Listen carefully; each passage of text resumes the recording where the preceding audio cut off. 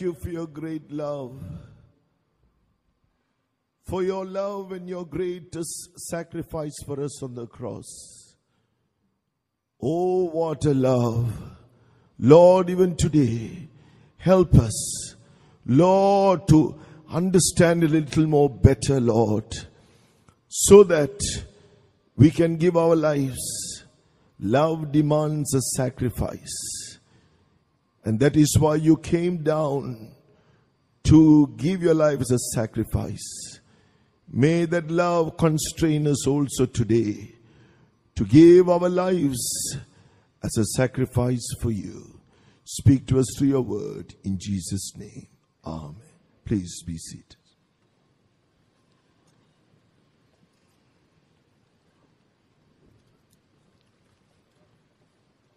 Thank God for this blessed opportunity to come here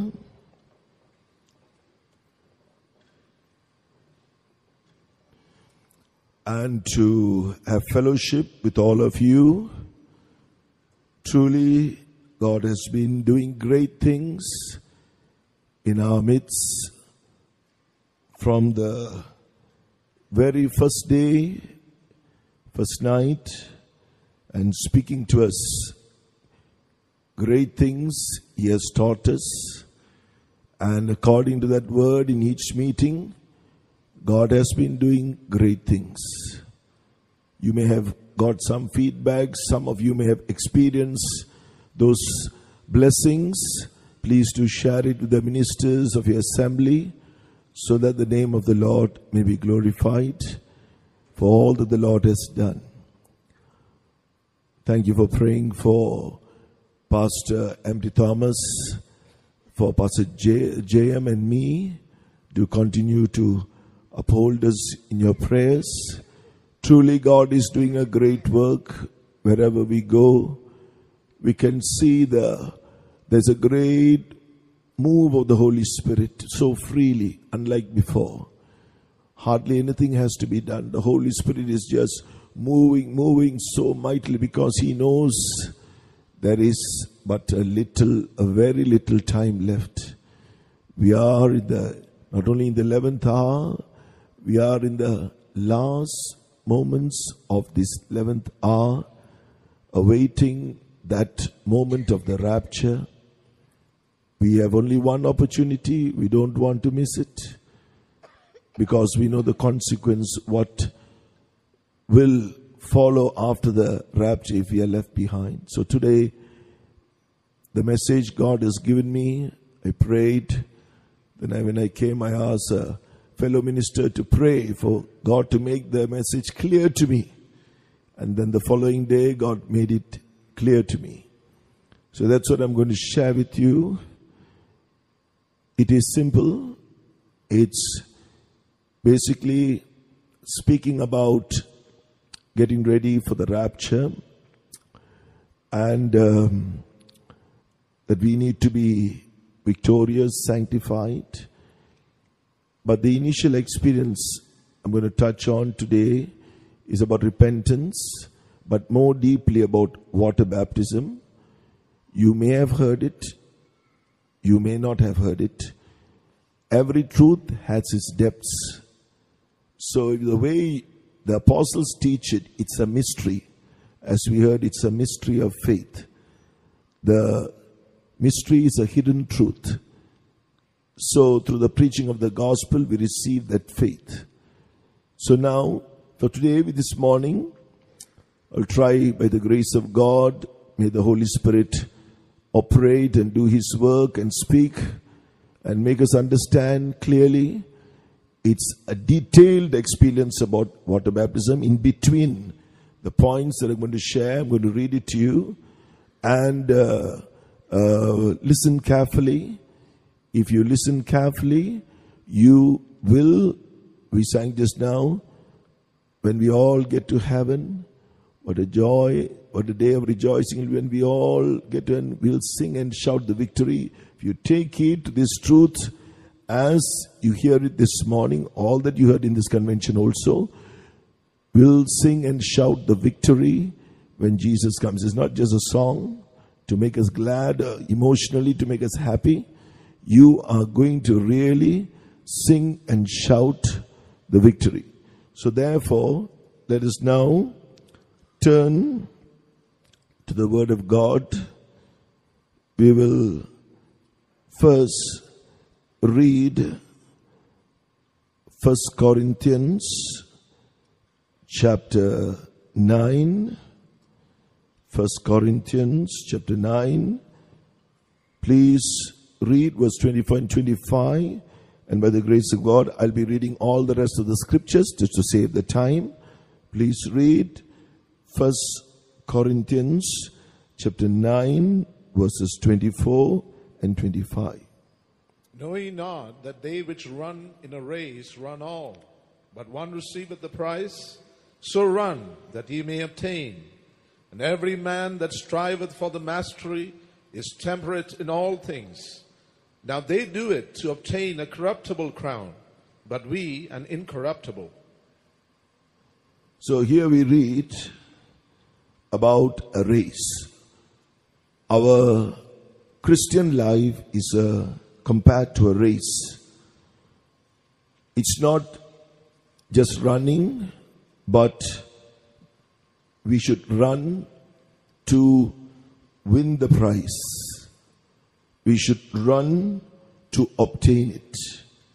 So, what is written here, therefore, what is written here is, to obtain it, we should.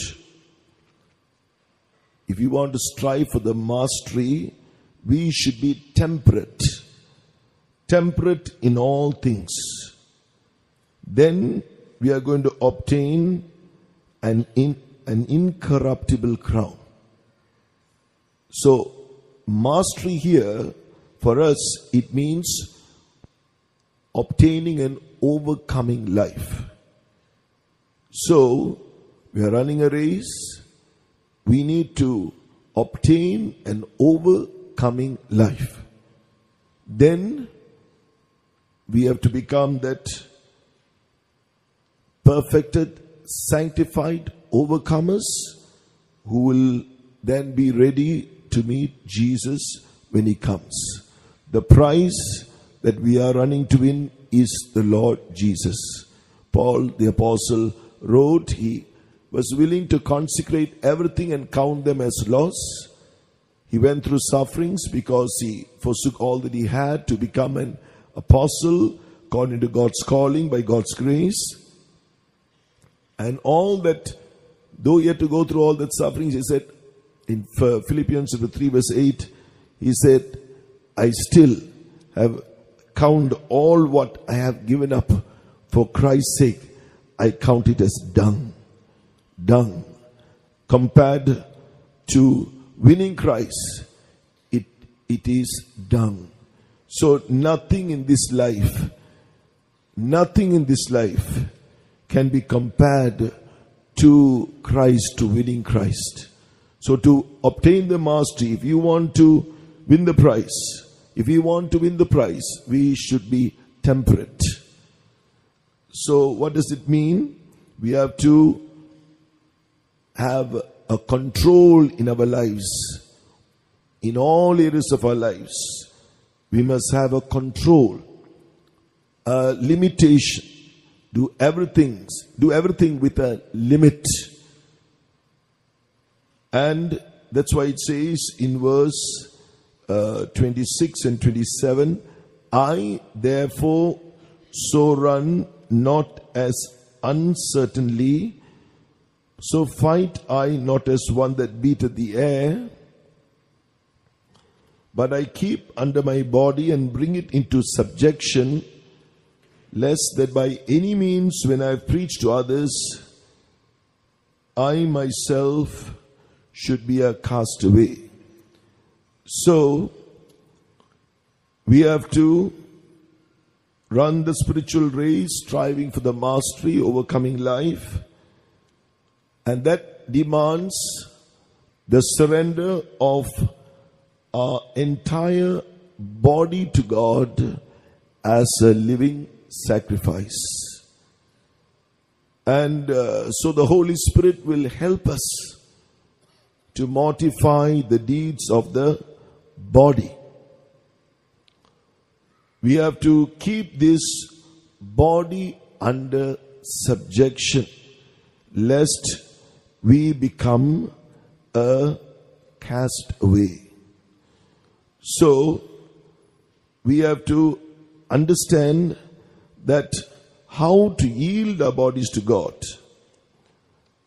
When we read the Word of God, we read about presenting our bodies as a living sacrifice.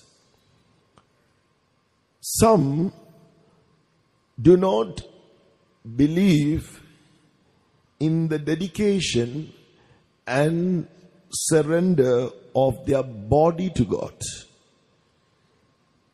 They give their heart to God.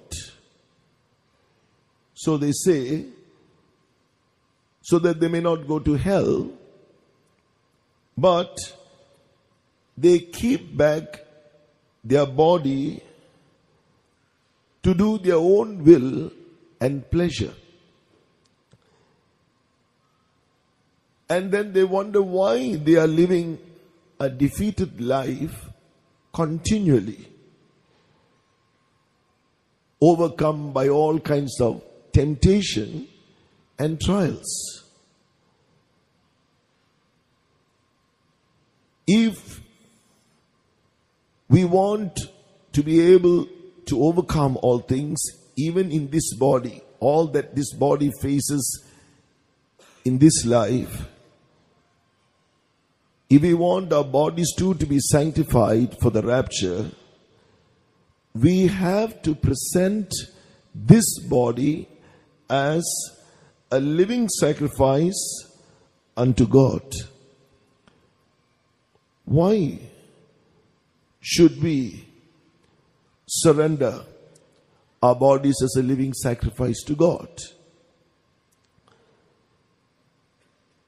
At one time, we surrendered our bodies to sin. The nature of sin reigned in us. You heard during the time of worship about the first Adam, the nature of sin. Through that disobedient nature, all kinds of sin had dominion over us. And we were the servants to that sinful nature of disobedience inherited by birth from that first Adam, because we are descendants of that first Adam. And we surrendered ourselves as servants to serve that disobedient nature. Whatever it prompted us to do, we did it. But now, in the truth of, after repenting of our sins, through the truth of baptism, we are made free from sin. And now we have become servants to God, to serve God, to do His will. So, that is why we should yield our bodies to God as a living sacrifice, as it says. I'll just touch on it now and later I'll go into detail. In Romans chapter 6, in verse 17, but God be thanked that ye were the servants of sin, servants to that sinful, disobedient nature. We yielded ourselves willingly. But you have obeyed from the heart that form of doctrine which was delivered you, the truth of baptism. Then, now we are yielding ourselves as servants to God, or servants to righteousness, to do the God's will according to God's word. Verse 22, being now made free from sin and become servants to God, ye have your fruit unto holiness, and the end everlasting life. And so, only a yielded body, a body that's yielded to do God's will by obeying God's word, can be sanctified holy and can be transformed to bring forth fruit unto holiness and righteousness, as it says in verse 19, the latter part of verse 19, even so now yield your members, servants, to righteousness unto holiness. We can bring forth fruit unto holiness and the end everlasting life. Again, why should we dedicate our body to God?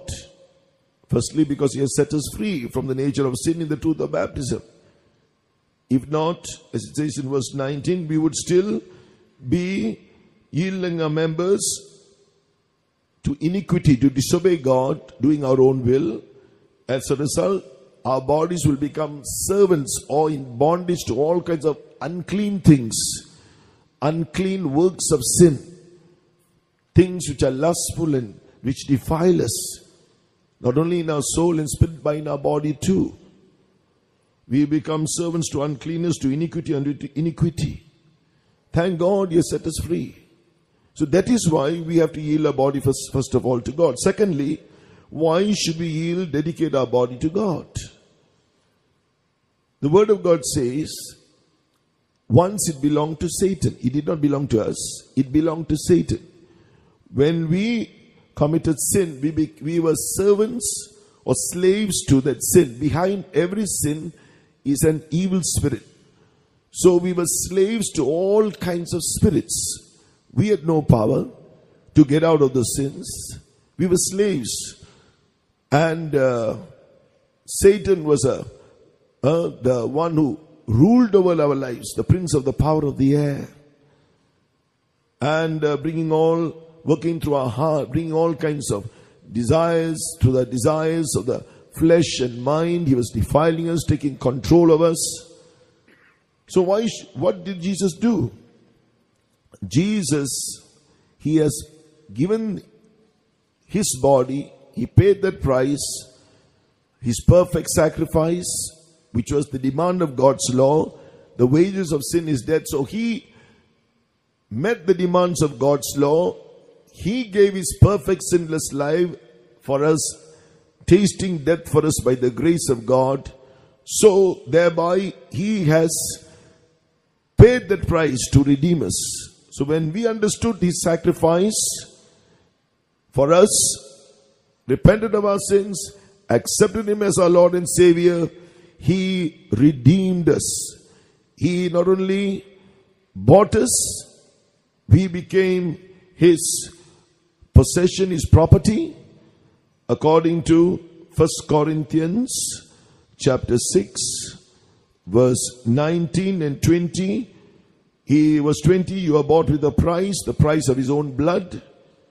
Therefore glorify God in your body, in your spirit, which are God's, your body, soul and spirit. Glorify God. Further, He has also baptized us after obeying in the truth of baptism. He has baptized us in the Holy Spirit. Now it has become the temple of the Holy Spirit, where the triune God indwells us. Who are we? What are we? That the triune God, heavens cannot contain Him. That He would want to come and dwell in such finite beings like us, who are only given to uncleanness and filthiness. It cannot be comprehended. That love of God, it'll take us, all eternity will not be enough to comprehend the love of God which passes knowledge. When we think of all this, it makes us to understand why we should yield our body to God, dedicate it as a living sacrifice. The moment we decide, as we heard last night in the message, we are our own lords. We don't need God to be our king. The moment we decide to do whatever we want to do to be our own king, that moment we are coming out from that work or that experience of redemption through which Jesus has purchased our spirit, soul and body. We are now open. Satan is able to enter. There's a door through that sin which we have yielded to. There is a door open for Satan. It is no more sealed by the blood of Jesus. He can enter and do anything to us. But the mercy of God will not allow him to destroy us. That is one thing. But be aware, we are bought with the price of his blood. If we are not bought, we will be belonging to Satan. He can do whatever he wants with us. Never contemplate even for a moment to do something and of your own selves and become your own king. So this is the second reason why we have to yield our bodies to God. He has paid that great price which no one else could pay. The whole world, what shall it profit a man? What shall it profit a man if he shall gain the whole world and lose his own soul? Even the whole world cannot purchase your soul. Your soul is so precious. Only the blood of Jesus could purchase it. Therefore, let it remain as his possession. We are not our own anymore. This is why we need to yield our body to God. Further, we read about the Lord Jesus. It is written, he said in Hebrews chapter 10, verses 5 to 7. Hebrews chapter 10, verses 5 to 7. Here he said that, wherefore when he cometh into the world, he said, sacrifice and offering thou wouldest not, but a body hast thou prepared me. Verse 7. Then said I, lo, I come. In the volume of the book it is written of me to do thy will, O God. So, therefore our redeemed body must now, it is a prepared body, redeemed.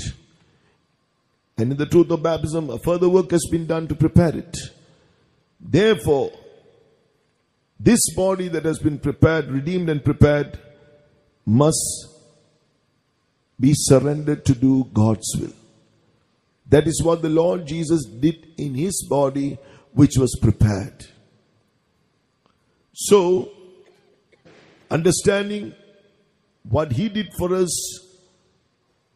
because of his love for us, as we heard on the second night about the love of God, it touched about on the first love. When we think of the sacrifice of Jesus, when I think of it, I am an unworthy sinner. I am only worthy of hellfire. And then eternally, the eternal place of torment, the lake of fire. So when I think of Jesus who gave his life for me, who saved me, when I think of my salvation, as often as I can think of it, remember it daily, I can only be filled with gratitude. I am humbled to think that he would give his life for me, an unworthy sinner unworthy of eternal life, who is only worthy of hellfire. That love constrains me when I think of his love that made him to give his life for me. That holy, spotless, sinless, perfect life.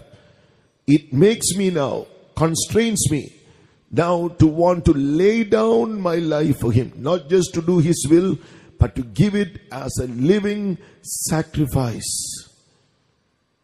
So, think of his sacrifice. Think of your salvation. We had the day about they celebrated the feast of the Passover. They had to celebrate it once a year to remember how God brought them out from the slavery in Egypt. We are meant to remember the salvation as often as we can. Even if we can't do it daily, it's good. That love of God will always be there, that first love. How he saved an unworthy sinner as I. Thinking of that love, I am only worthy of that lake of fire.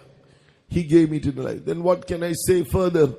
He has done that work for me to partake of His will, of His obedience. In baptism, He has given me His obedient nature. He has given me His Holy Spirit. He's made me the temple of God. Then for me, He has called me to serve Him, to be one among the 144,000 in Zion, who will stand with Him on Mount Zion, who will be with Him on the throne. I cannot comprehend that. All I can do is, in that gratitude, to be able to give my life to Him wholly, constrained, willing to give my life and to die for Him, for His sake, in doing the will of God. Then why should we give this body to God? So I mentioned 3 points now. Because He has delivered us from the sinful nature and made us servants to God through the work He has done through the baptism. Secondly, first, He has bought us through His precious blood, redeemed us. Therefore we belong to Him. Otherwise we would have belonged to Satan, and we would only have gone to the lake of fire. Thirdly, His body was prepared to do the will of God, so that He could redeem us. In that love, He gave His life to die for us. So now, this body that has been prepared after repenting of our sins and prepared through the truth of baptism, has to be given to God to do His will, being constrained by the love of God, that first love. Then, why should we give our body? This body is sealed for the day of redemption. The Lord has sealed this body for the day of redemption. We read that in Ephesians chapter 4, verse 30. It says, "Grieve not the Holy Spirit of God, whereby ye are sealed unto the day of redemption." The Holy Spirit has come into our lives, sealed us. I have come into you, and as we yield our life to be sanctified to the power of the blood of Jesus, the power of the word of truth, and the power of the Holy Spirit, the Holy Spirit has come and sealed us. I have come into you. I have sealed you for the day of redemption. I will do all I have to do to make you ready for the day of the redemption, that is the day of the rapture. He has sealed us.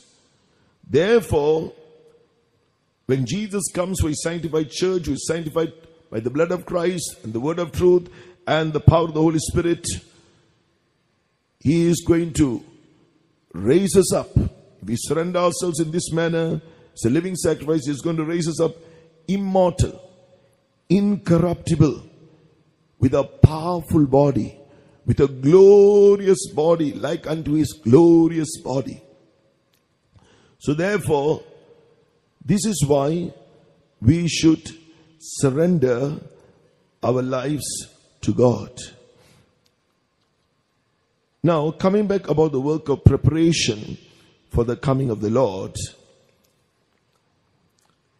we need to understand, according to this mystery of the faith, the doctrine preached by the apostles, these hidden truths, the work of entire sanctification. This is one of the truths. The work of obtaining a victorious life, or coming to a victorious life. It is a secret work of the Holy Spirit in us. And it is like how a chick would come out of an egg that would hatch after a period of incubation, of being formed in that shell for 21 days. There are some eggs that would just be rotten eggs, unfit for consumption, and has to be just cast away. That's what I mentioned to you earlier. Let us not become a castaway. So, but there are among those eggs, after that period of incubation, beautiful, colorful chicks will hatch. And just like that, as we are yielding to this work of entire sanctification, growing in this victorious life, God will transform us from glory to glory into His character image, perfect as He is. His character image is perfection. This is the work of the Holy Spirit. And so, we can be sure we will be among those who are going to be caught up. When we sing the song, when I was singing the song, I was rejoicing in my heart. Holy Spirit is confirming, yes, yes. What a day of rejoicing. I'm going to be caught up. Holy Spirit giving me that confirmation. I'm going to be caught up. Thank God. So we should be able to have, the Holy Spirit will be able to say, we together with the Holy Spirit will be able to say, come, Lord Jesus. So, the Word of God says about the rapture in 1 Corinthians chapter 15, verses 51 and 52, it says, behold, I show you a mystery. The rapture is a mystery. We shall not all sleep, but we shall all be changed. We shall all be changed. In a moment, verse 52, in the twinkling of an eye, at the last trump, for the trumpet shall sound, and the dead shall be raised incorruptible, and we shall be changed. In a moment, in a wink. That's how long it's going to last. The Lord Jesus spoke about the coming of the Lord in Mathew chapter. The Lord Jesus spoke about His imminent return. He said in Matthew chapter 24 and verse 27, for as the lightning cometh out of the east and shineth even unto the west, so shall also the coming of the Son of Man be. So,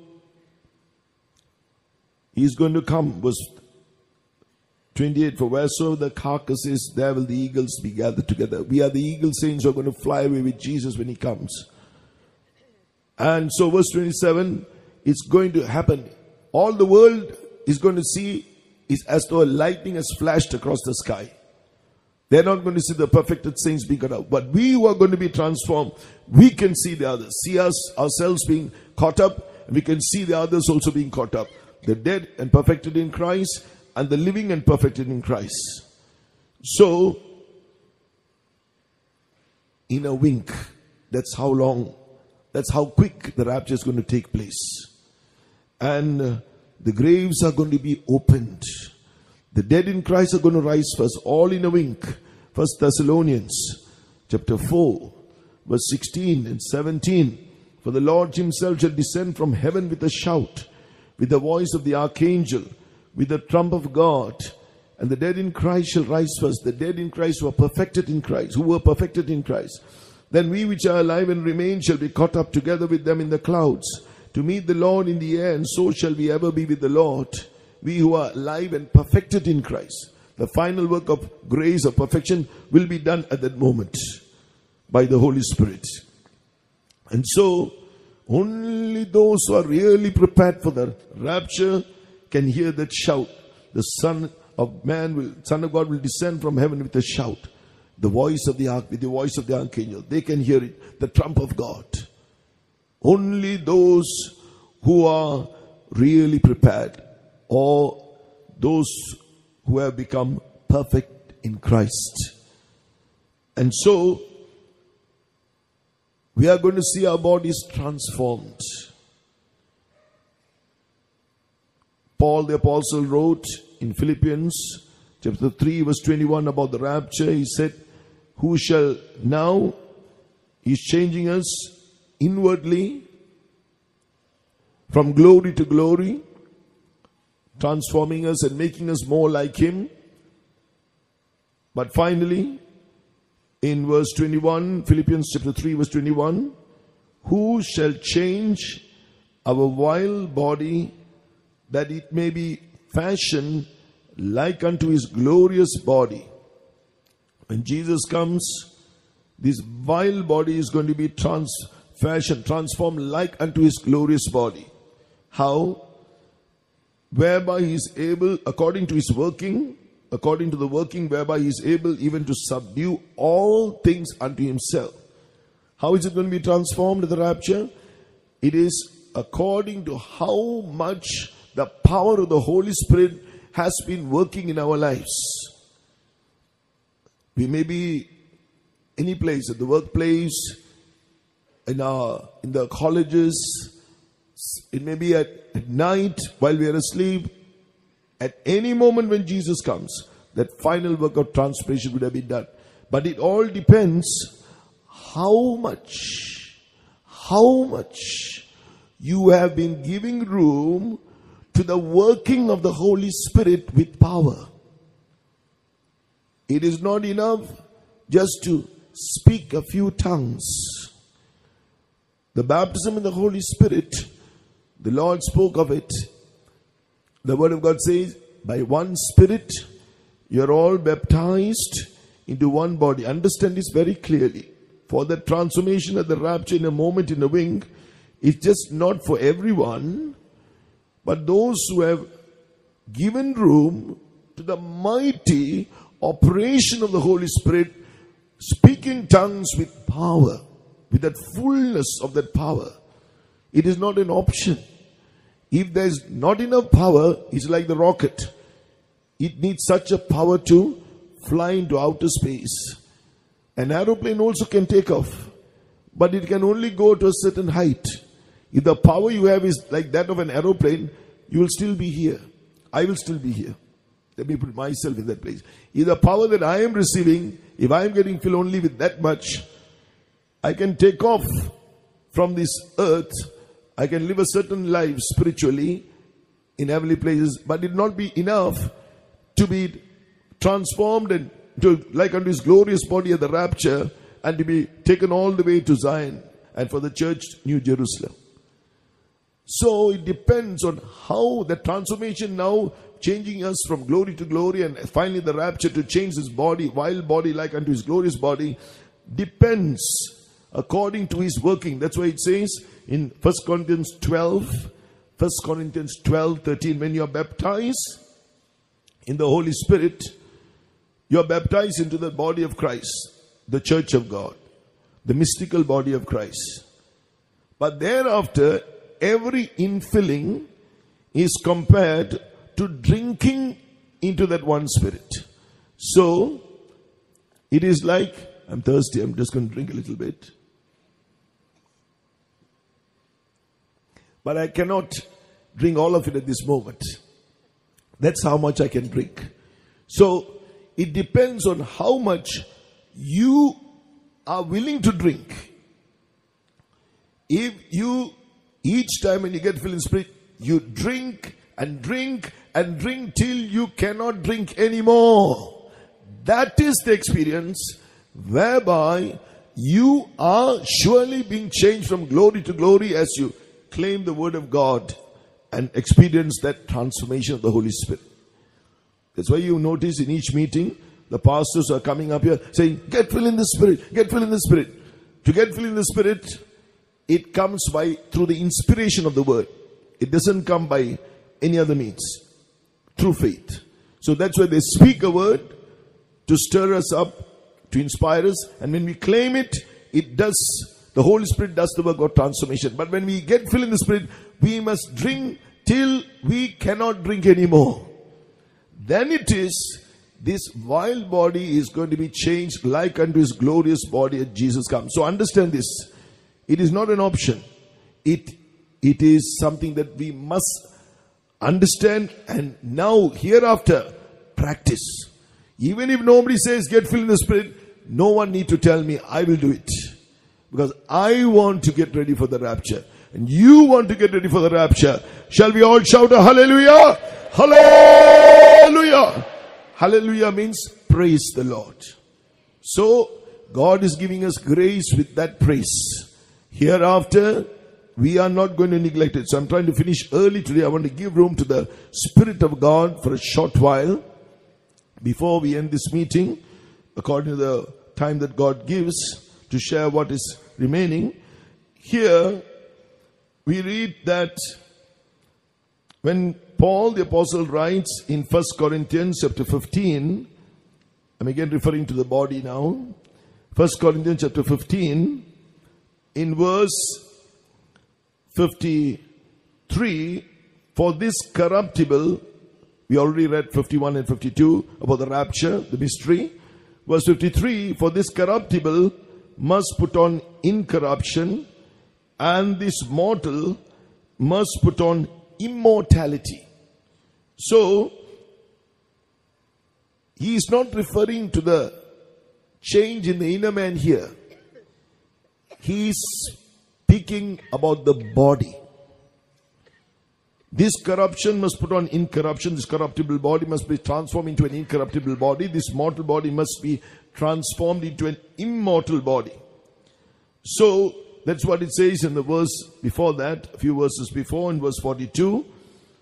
So also is the resurrection of the dead. It is sown in corruption, this body, sown as a corruptible body, at the rapture, raised in incorruption. Verse 43, it is sown in dishonor, it's a dishonorable body, a vile body. It is raised in glory, a glorious body. It is sown in weakness, a weak body. It is raised in power, a powerful body. Verse 44, it is sown a natural body, it is raised a spiritual body. So, therefore, we must yield ourselves fully to God. But to add to that, for God to do this work in us, to sanctify us, to transform us, we also need to go through trials in our lives. We also need to go through trials in our lives. So that's the need for trials. Trials. This work of entire sanctification can only be done, attained through the trial of faith. And so, when we use the free will God has given us to serve Him, to do His will in our body, then God will also make provision for us to be sanctified entirely in our spirit, soul, and body. And Satan won't keep quiet. Satan will send numerous trials against us. But God is controlling it. He will not suffer, according to 1 Corinthians chapter 10. 1 Corinthians chapter 10 verse 13, there hath no temptation taken you but such as is common to men, but God is faithful, who will not suffer you, allow you to be tempted above that ye are able, but will with the temptation also make a way of escape that ye may be able to bear it. You don't have to do something outside of that, the truths, against the truths, apart from the truths which you have already learned. God is not allowing Satan to bring these trials in your life for you to do that. Understand that. God allows him for your sanctification. So, all we have to do is for my sanctification, God allows it. All we have to do is therefore yield ourselves to God again in the midst of the trials.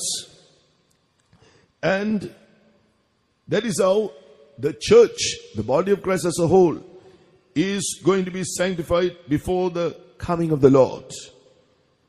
The very God of peace will sanctify us in our spirit, soul and body, thereby as we yield ourselves to God in the midst of the trials, according to the word of God, the truths which we have received.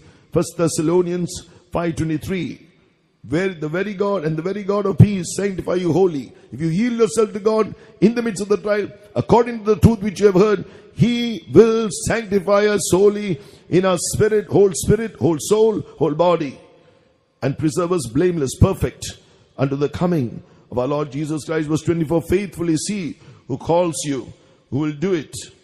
So,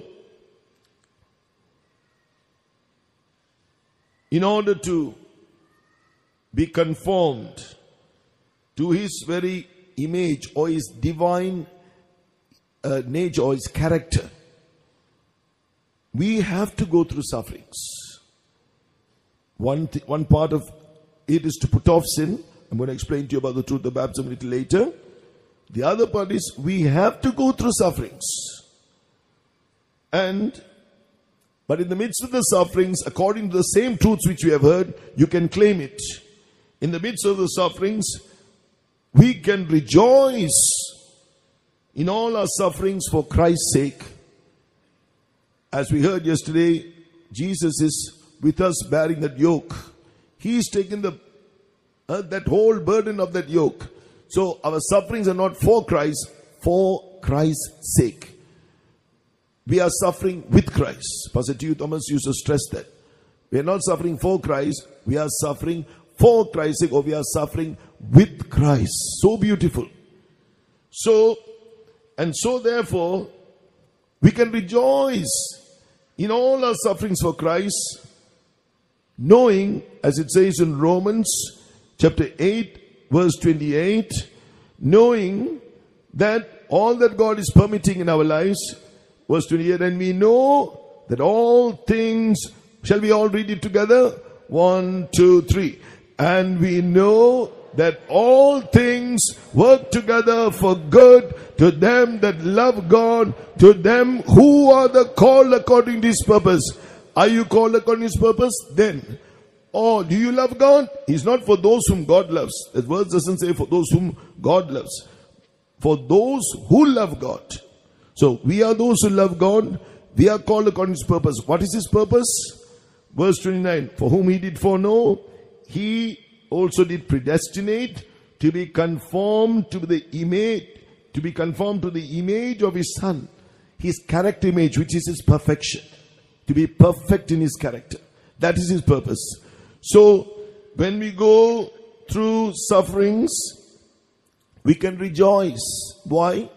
Through these sufferings, He is doing all things for my good, that His purpose concerning me may be fulfilled, perfected, that I should become perfect in His character.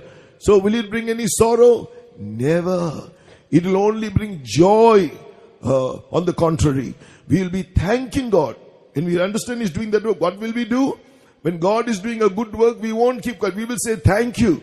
Our thanks will not just be limited. We will be praising. You're going to make me perfect. For this sufferings, Lord, I thank you. You have done a work, another work of perfection. We'll be praising. Like we heard today, sang today. Floodgates of God's love will be open and will flood our hearts, overflow our hearts. And the sufferings will turn to joy. The bitter, what should be bitterness, will turn to, the bitter will turn to sweet. Oh, the sorrow, what should bring sorrow will be turned to joy. Shall we praise God? Hallelujah. Hallelujah. Hallelujah. Yes, God is giving more grace as we praise God. God is going to give you that experience. That is why we are praising God. Then, all things work together for good. Today, there are so many children of God. I have also experienced initially, there are things that brought bitterness in my heart. Though I wanted God to do that work in my heart. When I was a new worker, I found that. I wanted God to do it. I wanted that sufferings, but I couldn't get over the bitterness. Then I learned this from a senior servant of God who shared it in one meeting, how to give thanks for all that you have gone through in life. If there are any parts that brought sorrow, bitterness, you saw it as evil, now recollect all those instances one by one. Thank Him with all your heart because He was working it for your good to be conformed to His character image till the love of God floods your heart. Then that sorrow and bitterness all will depart. Joy and love and sweetness will fill your heart. So I did that, and all that bitterness, sorrow, all departed. From that day onwards, this was the key. This understanding how to give God thanks. Though till today, I can say, by the grace of God, oh, His joy unspeakable and full of glory, all the trials, and the half has never yet been told. Oh, what the joy is going to be at the rapture. If now it is joy unspeakable and full of glory. Oh, yes, His joy inexpressible. Yes. Oh, therefore, start doing it. If you haven't done it so far, recollect all the instances in your life, one by one. Praise God in this manner. Thank Him. And then you're going to see all the bitter change to sweet. God is going to transform you and change you from glory to glory. And then we need to understand that we have to experience as we heard that about the faith, we have to come into the unity of the faith. The doctrines preached by His apostles. Ephesians chapter 4 verse 13. Ephesians chapter 4 verse 13 in English, it says, till we all come in the unity of the faith, unity of the doctrine, faith, doctrine, and of the knowledge of the Son of God, knowledge of His character, unto a perfect man, unto the measure of the stature of the fullness of Christ. One of our old chief pastors who expounded the mysteries to us, through whom he was an apostle, Pastor A.C. Thomas, said, it is important what you give your ears to. Don't just give your ear to every preaching of the Word of God. You must take it only to listen to the doctrine which is the doctrine, apostolic doctrine, which is speaking about the mysteries, which is teaching about this life of sanctification, overcoming life, perfection. Don't just listen to any preaching and every preaching. What will happen finally? Because faith comes by hearing the word. It's up to you. You have to be careful.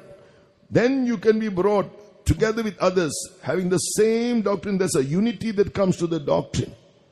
So, not all are going to be raptured. Only the perfect. This is the apostolic doctrine. That is what is written here. First you must come to unity of the faith with others who have received the same doctrine. But if you are going to listen to every doctrine, listen to this doctrine and that doctrine, what's going to happen? What does the Word of God say? Not I. What does the Word of God say? Verse 14. That we henceforth be no more tossed to and fro and carried about with every wind of doctrine by the sleight of men and cunning craftiness whereby they lie in wait to deceive. Some may say, if you are saved, you'll be raptured. Some will say, if you receive the Holy Spirit, you'll be raptured. No. When you are baptized in the Holy Spirit, you are born of the Spirit. You are a babe in Christ. Jesus is coming as the bridegroom. He is coming for the bride in Christ. Those who have grown, come to the unity of faith, of the knowledge of the Son of God, unto a perfect man, maturity. Not all are going to be raptured. That is the apostolic doctrine. So don't just go and listen to any word thinking it's all good. No. Faith comes by hearing the word. There is no time left. Only take heed to the apostolic doctrine, which speaks about this life of sanctification, perfection, overcoming life. You are sure then the Holy Spirit will do that work in you. You are not going to be tossed to and fro with all kinds of winds of doctrine. You won't be children, but you will grow unto a perfect man. Glory to God. So this is why we thank God for all the fellowship we have all over, in all the places where you have come from. Some are living far away. I advise you, somehow get in touch with the workers and get the word of God which is preached by them. Don't go and listen to any other preaching. Faith comes by hearing the word. Only give ear to that doctrine and continue to go. There's no more time left. The Holy Spirit has to do this work in us. Come into the unity of the faith. So that's what we see the first church as an example, as a model for all the church to come. The first century church, Acts chapter 2. Acts chapter 2. This is the model for all the church, the first century church. Those who were baptized after listening to the preaching of Peter the apostle, in verse 41, then they that gladly received this word were baptized, and the same day they were added unto them about 3,000 souls. And verse 42, and they continued steadfastly in the apostles' doctrine and apostles' fellowship and Holy Communion and in prayers. So this is what we need. This is the model for all the churches until the coming of the Lord. Therefore, let us be steadfast in the apostles' doctrine, as far as possible, apostles' fellowship, and the meetings, gathering in the meetings, then in the breaking of bread also in prayers. That's why I used to stress, tarrying meetings are very, very important. It's not enough just to go for a Sunday meeting. You need the tarrying meeting, because the Holy Spirit has sealed you unto the day of redemption. That is the power of the Holy Spirit. It speaks of the working of this power which will transform you. Tarrying meeting is very important. 2 hours of getting filled in the Spirit. In worship time, we have a limited time. In the convention, there's much less time. But in your local assemblies, I inquired, there more time is given for filling in the Spirit. But it's still limited. In between, there's a prophecy. There are prophecies in between the exhortation, in between the song. But in a tarrying meeting, free flow of the Holy Spirit for about 2 hours. Children of God, be steadfast in the prayers also of the apostles, in the fellowship of the apostles. Then, in your personal life of prayer too. So, therefore, let us be willing to accept the right teaching. Otherwise, if we are not willing to accept only the right teaching which is preached by his apostles, we are going to be tossed to and fro. We are going to get confused. We are going to get confused. What we hear matters. Therefore, let us take heed. Then we can be steadfast in our spiritual lives.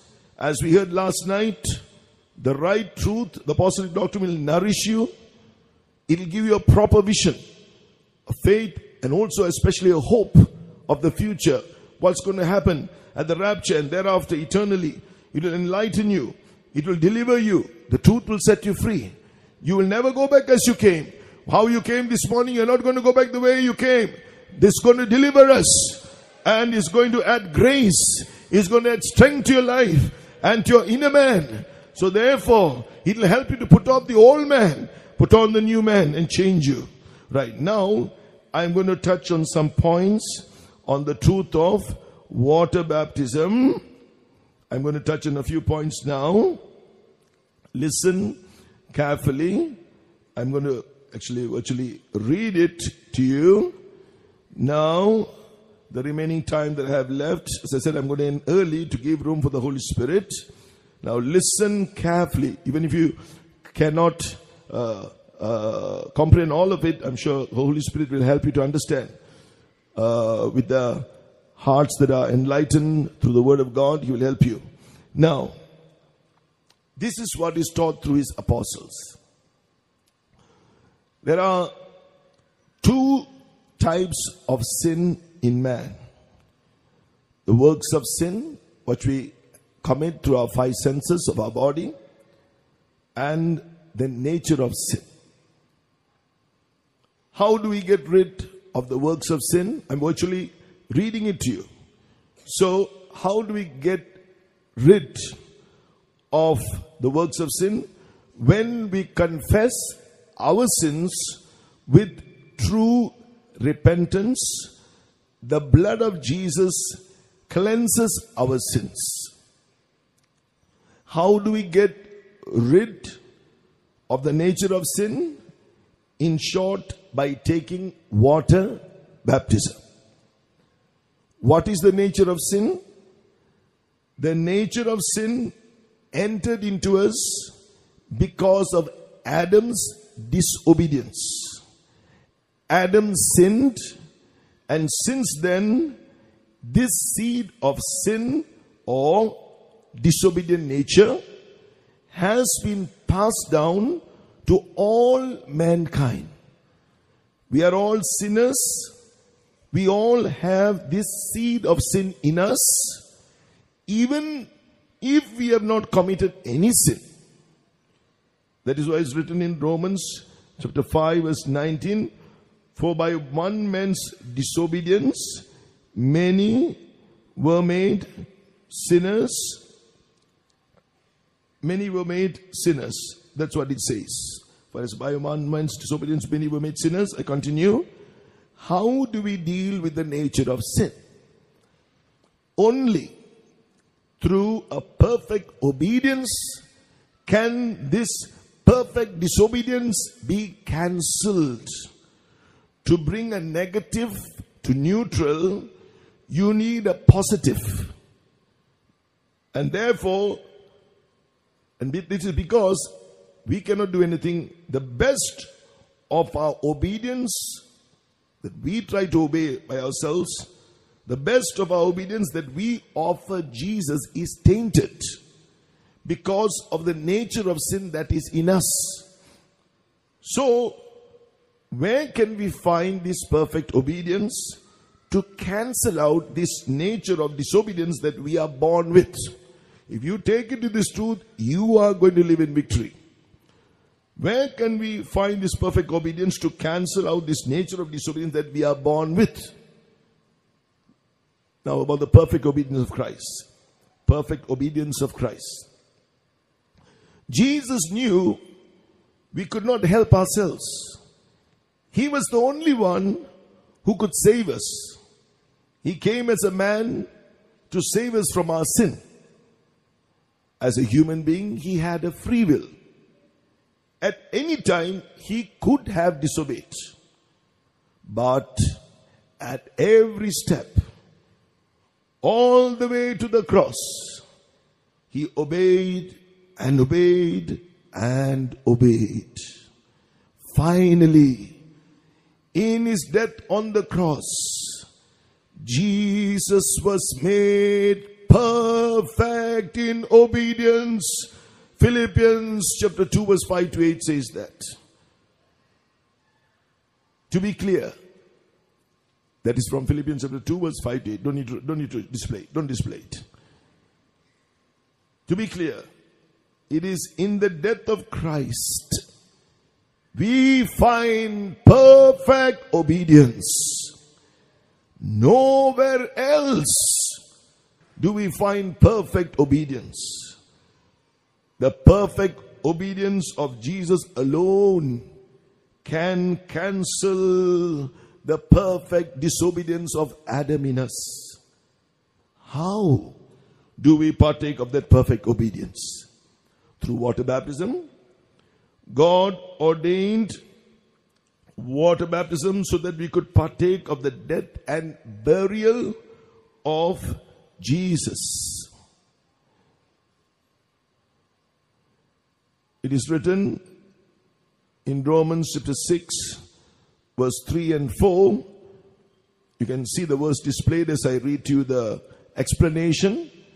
When you take baptism, you are buried into the death of Christ or into the perfect obedience of Christ. From that point, we are covered by the obedience of Christ. So when God sees us, He sees the obedience of His Son. We are made righteous before God. That is what we read now in Romans chapter 5 verse 19, the second part of that verse.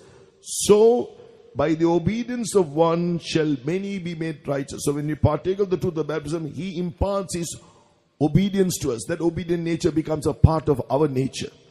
That is written, that is why it's written, so by the obedience of one, of Jesus, shall many be made righteous, or shall many be made obedient. Then, what happens to the nature of sin? Jesus' death is a perfect sacrifice for sin. It is a sin offering. Through His death, He made a perfect atonement for sin. That's written in Romans chapter 8 verse 3. He gave God sending His own Son in the likeness of sinful flesh and for sin. And for sin there means as a perfect atonement for sin.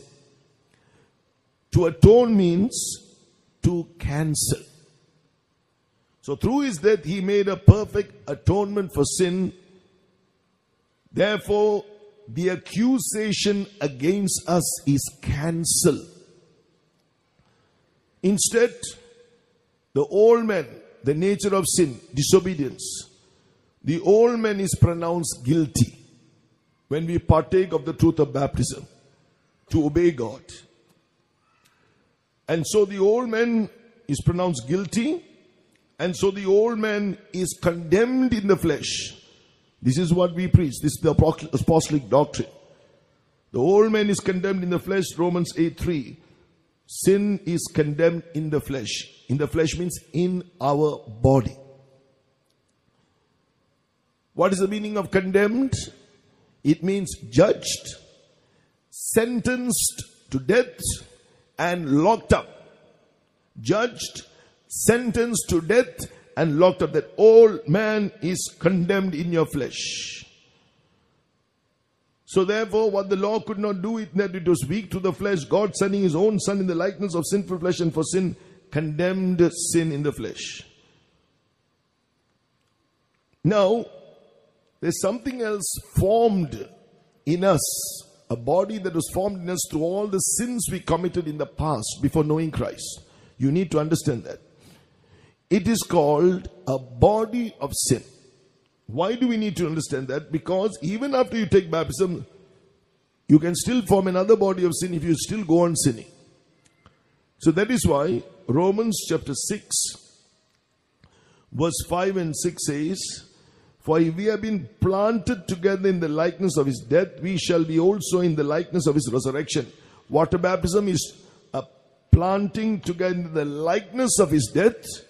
Baptism of the Holy Spirit, when you are raised out of the water, it's a sign of being raised with Jesus. That is why the baptism of the Holy Spirit is the experience of the likeness, partaking of the likeness of his resurrection. So I believe last night in the prayer, many would have received the Holy Spirit even in the days of this convention. So you have partaken in the likeness of his resurrection. Verse 6, knowing this, that our old man is crucified with him. When you repent of your sins, confess and forsake all the sins you committed in the past, one by one. The old man is being crucified, put to open shame. You are not put to open shame. The old man is put to open shame. And he is being crucified. And then this body of sin that has been formed in us through the sins which we have committed, what happens to it? In water baptism, the old man and the body of sin is buried. And that body of sin is destroyed. That body of sin is destroyed. And so, this is why we need to take part in the truth of baptism. It's not enough to repent of your sins and stay as it is. That old man has to be dealt with. It has to be buried. Then only you can say, you can experience it being condemned in your flesh. I will explain that to you. The body of sin which was formed, for which you have repented of your sins, will be destroyed in baptism. That's what it says in Romans 6 verse 6. And as a result, it's a step to live an overcoming life. Romans 6 verse 6. Knowing this, that our old man is crucified with him, that the body of sin might be destroyed, that henceforth we should not serve sin. It's a step to live a victorious life. It's so powerful. So this is why we need to understand this. So, and this body of sin was like a stronghold in us. It was also called, which was built up in us by the sins which we committed. And so it became stronger and stronger with every sin that we committed. But now in baptism is destroyed. Romans 7 verse 24. It is called a body of death. Body of death. And so when we are born again, the old man is crucified. That is, his deeds are exposed. All what the old man made us to do, his deeds are exposed and put to open shame when we confess our sins. You are not being put to open shame. That old man, he's being exposed and he's put to open shame. And at baptism, the body of sin is destroyed. The old man is condemned, judged, sentenced to death, and locked up. So, until then, the old man has still dominion over us. And that body of sin still remains as a stronghold within us, though we have confessed our sins. And so, we have to deal with it in the truth of baptism. Even after baptism, if we commit sin, we are building up a body of sin little by little once again. But once again, as we repent and exercise ourselves in the truth of baptism, I'm dead indeed to sin, alive unto God through Jesus Christ. When you say I'm dead indeed to sin, this old man is locked up. And so practice this truth, preserve this experience of salvation every day. And this baptism and this experience of repentance is not a one-off experience. We have to practice it every single day.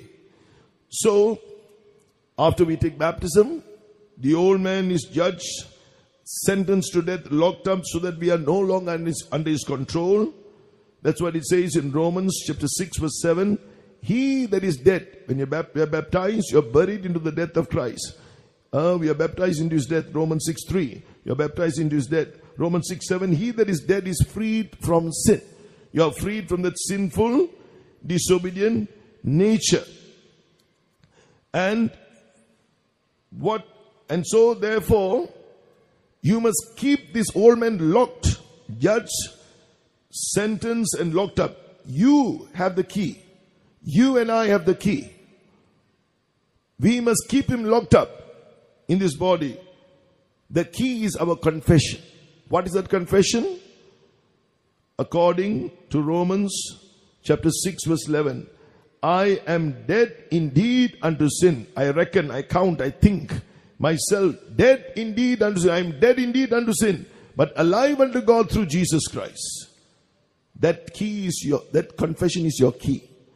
Every day lock him up. Lock up that old man.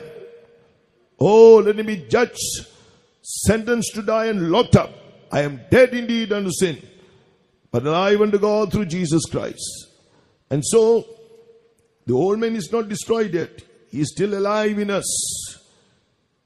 And so, he will keep begging, please, let me out, do this, do this, do that with your five. He'll still try to provoke you through your five senses. Every time he tries to provoke you through your five senses, lock him up immediately with the confession, I am dead indeed unto sin. He'll be judged, sentenced to death, locked up. And so, therefore, see, that's why I said this is the deep truth, the way the apostles have taught it. And so, continue to keep this confession. Keep him, put him back into prison. If by chance you allowed him, repent, and once again, put him back into that prison by confessing, I am dead to sin. And so, each time we do this, he's getting locked up. He will get weaker and weaker. He'll have no more strength to come out. Finally, at the rapture, he will die. Oh, at the rapture, when the Lord calls us home, when we are perfected the will of God, His work in us, we will die. We are going to be raptured. Shall we praise God? Hallelujah. Hallelujah. Hallelujah. Amen. So, by how to keep our body under subjection? Firstly, by keeping this old man locked up with the confession, I am dead to sin. Sin means the disobedient nature. Then secondly, how can we keep this body under subjection? By doing the will of God in our lives. So, as I shared with you earlier, why we should surrender our bodies as a living sacrifice. So by doing the will of God in our lives, as we surrender our bodies as a living sacrifice, we are able to keep this body under subjection. So we are not going to be a castaway at the coming of the Lord. God is going to preserve us. So, in baptism, as I shared earlier, we are already partaking of the obedience of Christ.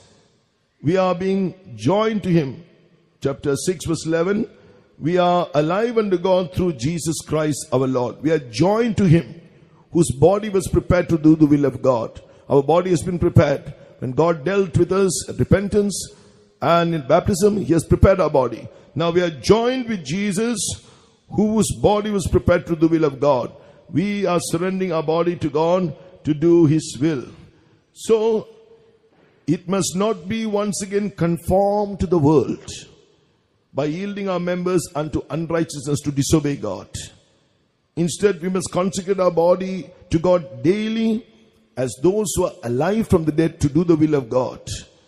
And that as a result, Romans chapter 12 and verse 1, present your bodies as a living sacrifice to the will of God. Verse 2, when you surrender yourself to meditate on that word which is giving to you, He will renew your mind and to know His perfect will, and you can yield your members to God as instruments of righteousness to God. Yield your members as instruments of righteousness. All your members that come under your five senses.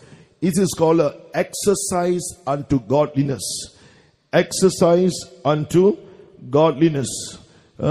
Physical exercise is good, but according to 1 Timothy chapter 4 and verse 8, for bodily exercise profiteth little. So it doesn't say don't exercise, but rather it says godliness, exercising unto godliness is profitable unto all things, having promise of the life that now is and of that which is to come. So this exercise, every morning, don't fail to do this exercise. When you begin the day, say, surrender, Lord, I yield my members today. Romans chapter 6 verse 13. I yield my members today to you as members that are dead to sin, alive unto you, to do your will. O Father, I yield it to you to do your will, just as Jesus Christ, my Lord, did your perfect will. I yield it as instruments of righteousness to you. So God turns your members, in the Greek, instruments, it means weapons. God will then take control of your surrendered body as you surrender all your members that come under the five senses one by one. And so, as you surrender to God, these members are dead to sin today, but alive unto you, O God, to do your will, just as Jesus Christ, my Lord, did your perfect will. I surrender my life, my body, these members as instruments of righteousness to you. And then God will use our members as instruments of weapons of righteousness. He will fill it with His power. He will fill it with His grace. That's why verse 14 says, Romans 6:14, grace will have dominion over you. Sin will not have dominion over you. You are not under the law but under grace, under the dominion of His grace. Power of God will come upon you. Just like on the altar, the sacrifice that is prepared according to God's word, the power of God, fire of God will come down. And you surrender yourself like this, a power of God will come upon you. The grace of God will reign in you. And so you will see God turning your members of your body, as weapons of righteousness to fight the enemy, to fight the devil. We will be able to see then God helping us to fulfill all the righteousness of God, to do the will of God. And so, at one time, these were sinful, rebellious members. But when we give it to God now every day, He will take these members and use them as weapons to do what is right in His sight. Now we have become servants to righteousness. And so, He is doing a work, Romans 6 verse 4, being buried with Him by baptism into death. That verse means you are dying to the nature of sin, dead to the world. And a person who is buried is separated from those who are alive, cut off from those who are, from everything in this world. So, baptism, you are buried into His death, dead to sin, dead to the world, and separated from the world. So, we are set apart from this world and from worldliness. Worldliness means the mindset of the world, the way the world sees things. The world, which is, the Word of God says, all that's of the world, the lust of the flesh, lust of the pride, that's the world. But the whole world itself, once Adam and Eve had the dominion, when they sinned, the devil took over. Now the Word of God says that this world is ruled by Satan. That is, to those who will surrender themselves to Him, He is ruling them, the God of this world. That's why it says in 1 John chapter 5 verse 19, the whole world is lying in the wicked one. 1 John 5:19 is lying in the wickedness means in the wicked one. So that's why we don't want anything that the world, all the lust of the flesh, lust of the pride, we don't want anything to it. Neither worldliness, the way the world sees things, the mindset of the world. We heard in that message last night, the devil said, if you will bow down and worship me, all this glory of this world I will give you. It's only a fleeting glory that will pass away. The world and its lust thereof, 1 John 2:17, will pass away into the lake of fire. All the spirits of lust, spirit of this world, Satan, all will pass away into the lake of fire. We don't want anything of the world. Neither worldliness. What is worldliness? What the world sees as great. Great.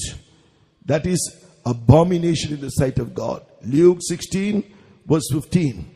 What the world sees as great. That's what the devil offered him. All the greatness in this world. That is counted as abomination. Luke chapter 16 verse 15. What the world sees as great. Dear children of God, be very careful. Let us exercise this truth of baptism. Don't let anything of this world take over this pursuit of wanting to run this race and win the prize, wanting to receive these truths and yield to the Holy Spirit, wanting to be steadfast in the apostles' fellowship and doctrine, and so let nothing else take its place. If you have given room to that to take its place, the world has taken over in your life. If it's so, come back to the right place today. God is going to restore you. So, therefore, God will give you grace.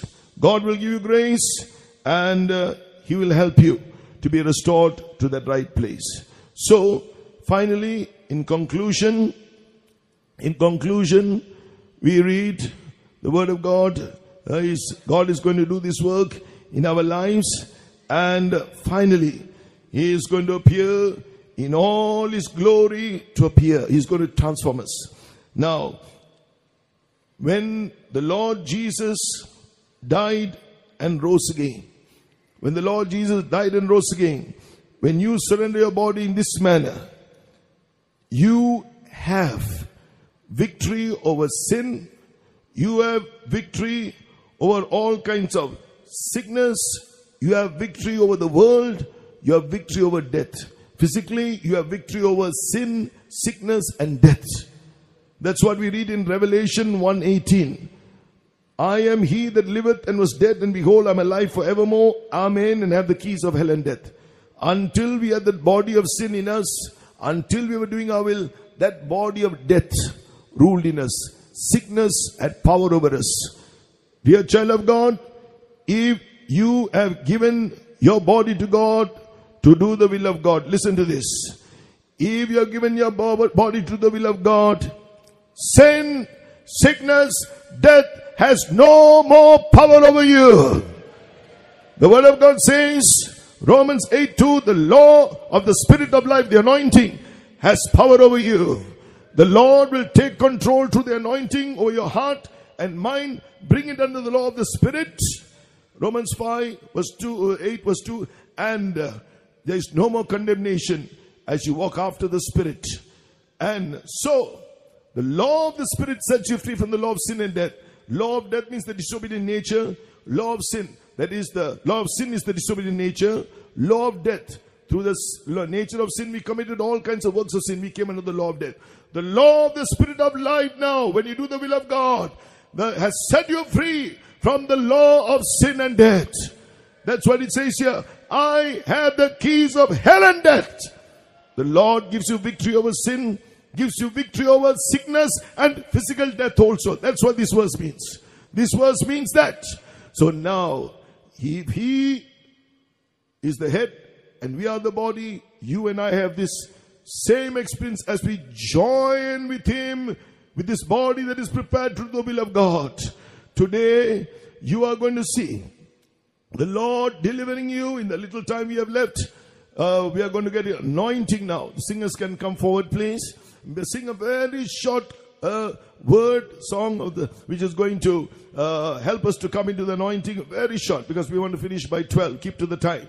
So, Pastor Greg is going to come forward after that to come and say the final prayer. Now, what is all this likened to? It is likened to the year of Jubilee. In the Old Testament, it's likened to the year of the Jubilee. Year of Jubilee. The Jubilee in the Old Testament, it is a year of release. When the people would go back to their own, those who were dispossessed, go back to their lost inheritance. At the coming of the Lord, we are going to possess. 1 Peter chapter 1 verse 4 and 5. An inheritance incorruptible, undefiled and glorious. What fades not away. What is glorious. We are going to go to that inheritance.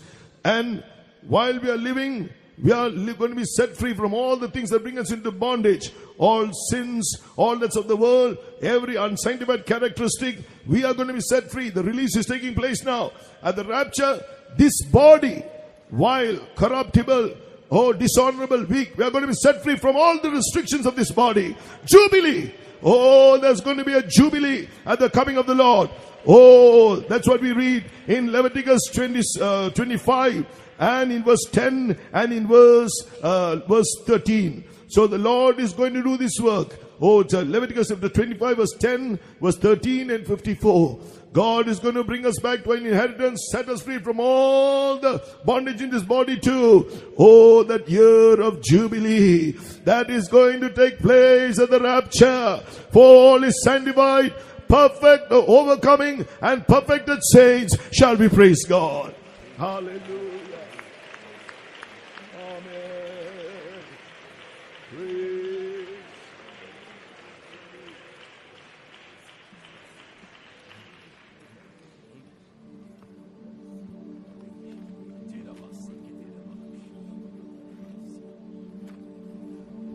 Six, 2, 4.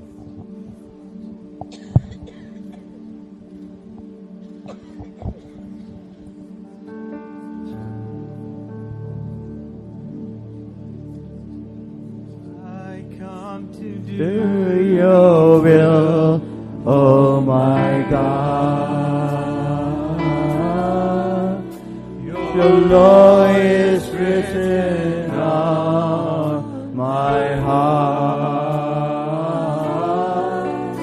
You open my ears, your call I now hear. I come to do your will, oh my God. Spirit, soul, and body I give, only for your glory I live. Be it gain or loss, be it crown or cross, I come to do your will, oh my God. Spirit, soul, and body I give, only for your glory I live. Be it gain or loss, be it crown or cross, I come to do your will, oh my God. Spirit, soul, and body I give, only for your glory I live. Be it gain or loss, be it crown or cross, I come to do your will, oh my God. I come to do your will, oh my God. I come to do your will, oh my When Jesus died on the cross, he rose again. Actually, Jesus has shut the gates of hell and death for his saints. Now, sin has no power over us to bring us back into the gates of hell and death. When he died on the cross, the veil in the temple was rent from top to bottom, and he rose victorious. The gates to Zion and New Jerusalem is open for his saints. Sin has no more power over you. Sickness has no power to bring any death. Right now, we are going to claim healing. Sickness has no more dominion in your body. Physical death has no more dominion. You have the keys of death. That Satan is destroyed. Jesus overcame death and hell. You take the victory. You receive the healing. Just for 1 minute, and Pastor Greg is going to pray. Receive that anointing. Receive that healing. You receive that victory over sickness and death right now.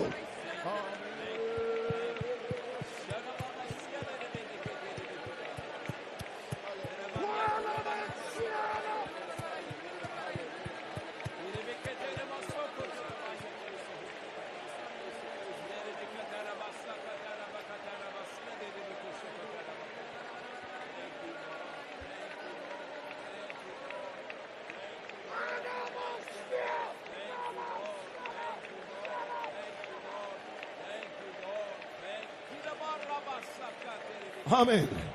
Jesus has destroyed death, the devil who had the power of death. And every such spirit of sickness and whatever it be, thereby he abolished death. That means sickness, sin, and has no power to bring spiritual death or physical death either. And that's the meaning he abolished death. Secondly, he overcame hell and death. Therefore he has got the power, keys. You have the same power. Right now, you don't need to wait till tomorrow.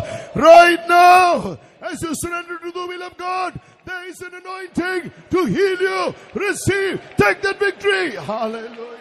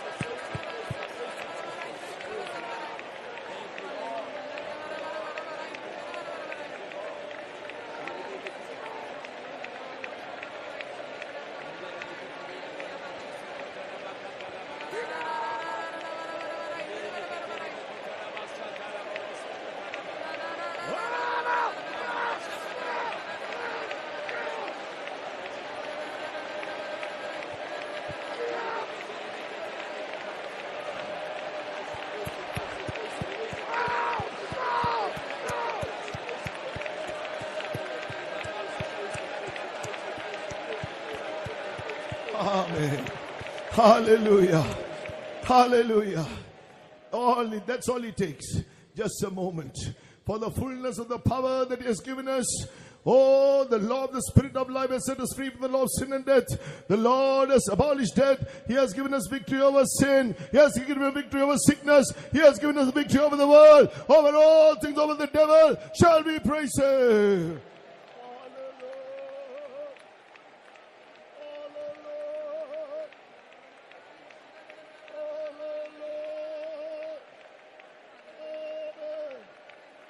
Amen. He has locked up the gate here with the keys. He has locked up the gates of hell and death. Now for the saints of God, he has opened the gates to Zion and New Jerusalem. As we live this truth, shall we praise him?